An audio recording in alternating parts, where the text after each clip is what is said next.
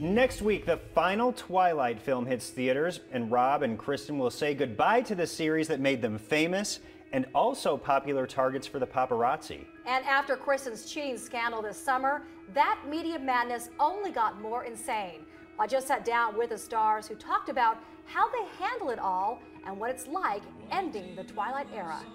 Vampires don't sleep. It's not intended for sleep.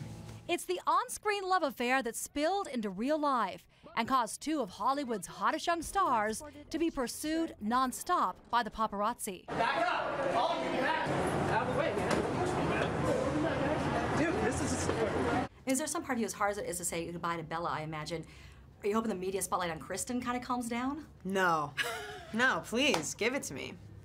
No, I want more! Yeah, I want more. I really want more. That's why I'm an actor.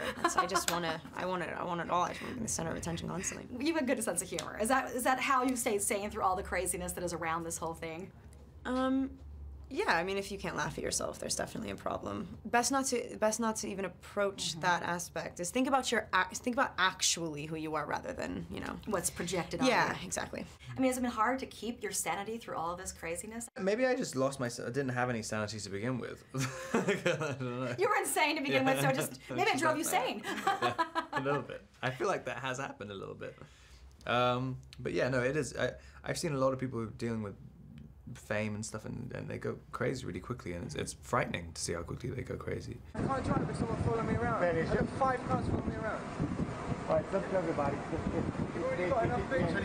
Their Breaking Dawn co-star and veteran actor Michael Sheen has a lot of sympathy for what they go through. What do you think about how the kids have handled all the pressure that's been around Well, them? yeah, I mean, it's amazing. I could never have handled it, you know.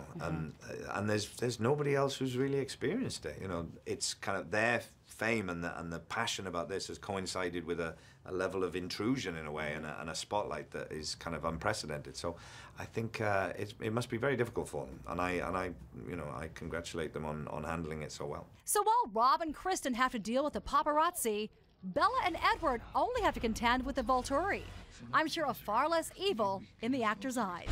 I'll never let anybody hurt you.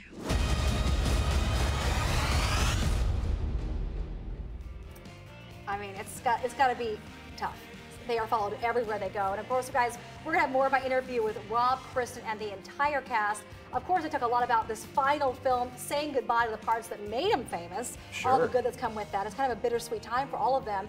And by the way, we said on Taylor Lautner as well, and he's got another shirtless role. It's like he can never escape taking off the clothes, and he gives ladies a little more this time. Well, not only the end for the cast, but for fans too. So we'll have more. They'll have to go in on to the Hunger coming Games weeks or here. something else next That's time. right. By the way, you can see Breaking Dawn Part 2, and it hits theaters on the 16th.